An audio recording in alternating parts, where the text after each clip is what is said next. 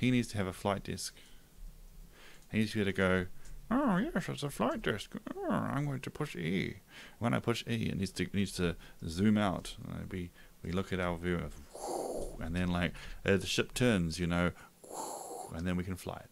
So this is my dream, and then we can go eat some asteroids. Nom, nom, nom. Hi, I'm Tom Lees, and I'm making a space factory game called The Recall Singularity, where you get to build factories in space. Join me tonight as I show you a breakdown of the streams that I've been doing. I thought, what a great and painless way to not only develop at the same time socially, but actually share what I've been up to. In this one, I've just got the setup for these rocks. This is what they look like with iron ore on them, with nickel ore on them, cobalt, ice. We've got rocks, a rock scene. So when you open the rocks file in Godot, it creates this. What I've done is I've gone to each one of these. We look at the material on the right hand side here, and I'll place myself in a nice position so you can see. So we're in the material. The norm map is really essential, so we'll put that in. And so if I grab this light and move it now, you shouldn't be able to see the triangles and the lighting. Well, you can kind of hear. So this is my current experiment scene. And I've got 3 classes that Godot knows about. We've got 4 tiles, ship link, and star world link. Okay, it's so much fun I can't stop doing it. Anyway, I went on to refactor the networking from the existing UDP library I was using to another one called Laminar. Now what my past self doesn't yet know is unfortunately this didn't work out. Some terrible networking library that's made of dark powers. So what it does is it sends reliable messages, unreliable messages, both. It can handle multiple streams, it does all the retries, it can also throw away packet. Maybe I could just use it and then write my own stuff on top of it. 4 I've got. This one's called SG Core, this one's called SGNet. SG stands for Space Game. Of course, the network knows enough about simulation to create it and to feed messages through, and no one else knows about the network apart from SGNet. And in SG Core, which is the Godot initialization stuff, we create a world called Space World ID, which is always ID 0, and then with that world we add 2 spaceships at the 2 locations, -18, -18, and -18.5 X and Y.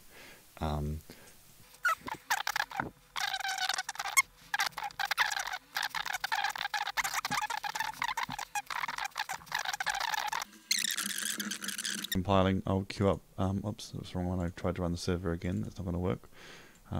Let's run the client. Oh, it didn't compile. I must have malformed something. Process message. It's a massage. I wouldn't want to process a massage, I'm more likely to want to process a message. Well, I want to process a massage. And we're good to go, and it's saying not too much. Oh, I see, we lost our connection when I selected the box and things timed out. Connection's not working.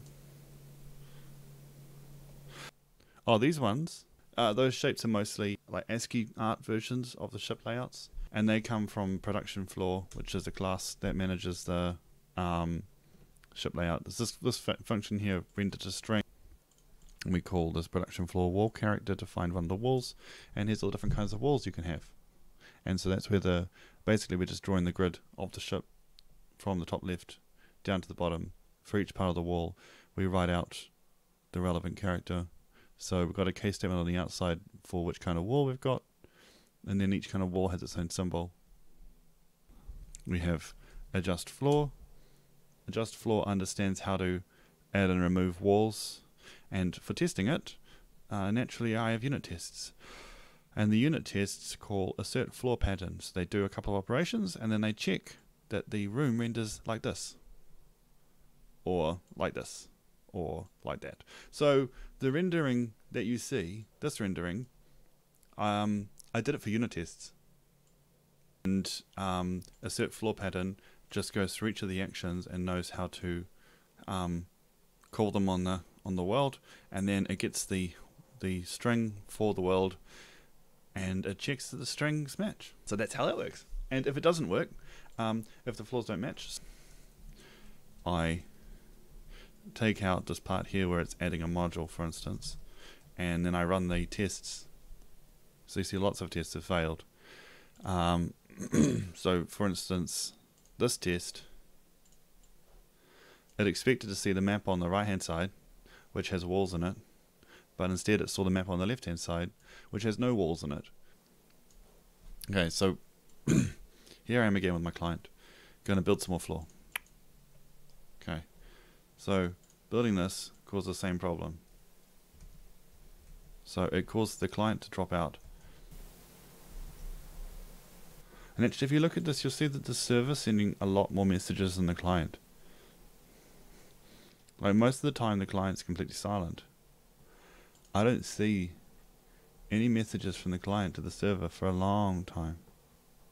So I've been wondering, I've been tossing up the idea of undoing all the refactoring we did. Remember how we changed from Cobalt to Laminar? And that took, well, basically 3 nights, which is like a week. And now I'm wondering if maybe that was the right choice or not. I think we can just say, look, we can always go back. It's good. All these commits. Official, unofficial, we're switching back to Cobalt. It's very painful to do this. Check out master. 2 games. And we're going to build a desk. And we're going to build some floor. And everything's drifting. Oh, that's something I forgot. Yes. So, because the sync is now working, you're seeing the plane, the ship's drifting again. As you should. We're going to stick with this for now. So, I've got this function called start client, and it's really not that surprising. It sets something called an atomic variable, which is for communicating between threads, and then it's like a static boolean, and it sets it to true, so we want the client to run, and then we create a new thread, and in that thread we call the function called run client. So this function down here is called, and it's in its own thread, and it starts running. And at this point here, it's processing ticks in a loop, round and round and round. Now, because of the way Cobalt works, it's taking care of that sleep sticks, as it calls client process incoming, and it passes it a mutable sector. So what's going on here is that we've got an infinite loop, and in this infinite loop, we do ticks as long as client live stays true. So as soon as the other thread says client please die, it will stop looping here and it will quit, and then the thread will quit, and everything will be nice and tidy. Inside this loop and inside these curly braces, we open a variable called sector, and we get something called get singleton sector. Now if you look at this, at the singleton sector, so remember sector is my globals, so the entire simulation for my game is in this object called sector, which is like an area of space. We have this global sector here, which is a mutex containing a box, which is a pointer, to a sector. Okay, so the singleton has a global sector, and in the client what we do is every tick we lock the entire sector, we take all the incoming packets and process them against the sector, then we tell the sector to update, and then we create a list of all the packets we want to send to the server, because this is a client. But on the client, on the server, we call a similar routine here, send outgoing. It goes through every possible client and takes care of all of their messages at once. We could probably do something more intelligent. Now, do tick actually does multiple ticks. It figures out internally how far we have to go to catch up with the server. But that's a whole other thing. Now, I'm wondering if we want to take this loop here, the idea of this loop here, and somehow move it into the go.thread. So we're going to have a physics process. It's going to happen 60 frames a second. It's going to need to poll the network, update the world. So the new function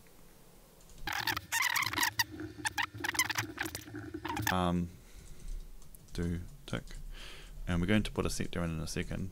So this function takes the sector. It's not exactly good, but you know, good enough.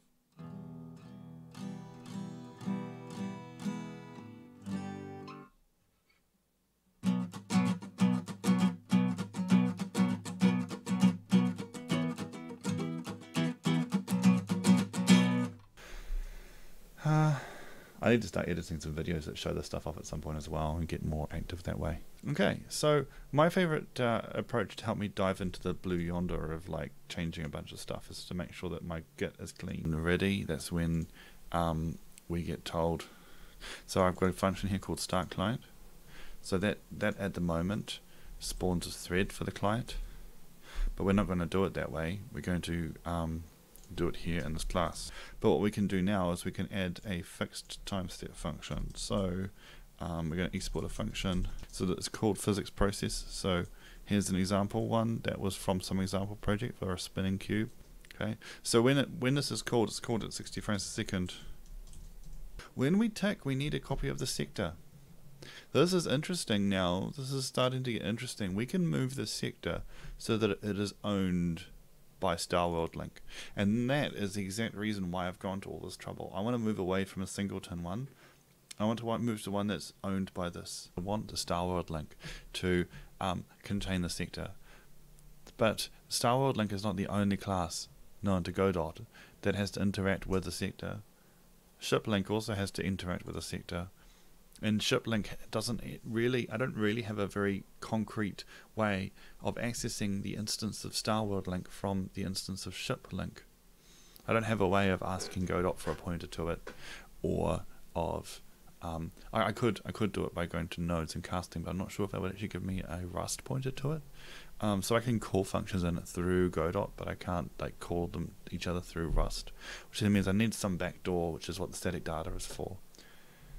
Any singleton I do create is only going to be used accessed from the one thread, which makes mutexes very cheap.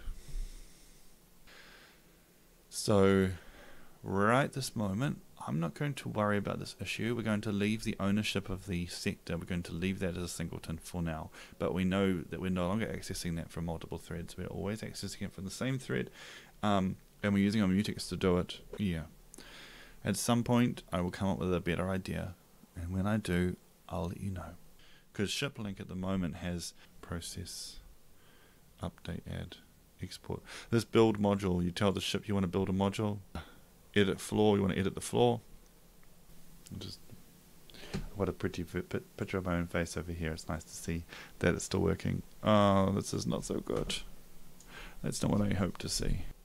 I think that's important, to not get too caught up on making things perfect, because as long as the right tests are in place, it's easy enough for us to go back and forward in time and wow, that ship is really moving.